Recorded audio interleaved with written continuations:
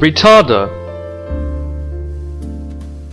The connecting bolt for each part is fastened reliably. The clearance between the stator and rotor is 1.4 to 1.6 mm, which can be adjusted by the gasket. There is no axial movement. The wire for each part is connected firmly. Ensure that the clearance between the vehicle speed sensor and rotor is 4 to 6 mm.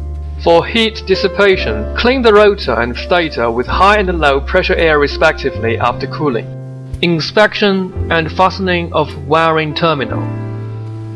The wiring harness terminal is fastened properly, and the wiring harness is wrapped with heat insulation material. Runs reasonably and do not interfere with each other.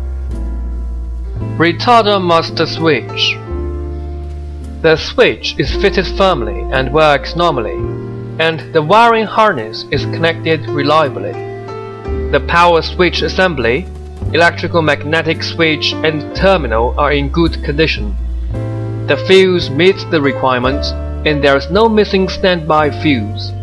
Special notice: if welding is necessary during the installation of electrical system of retarder or the vehicle maintenance, the master power source of the vehicle must be switched off, and the positive and negative wire must be removed. Installation or welding with power on may damage the electrical parts.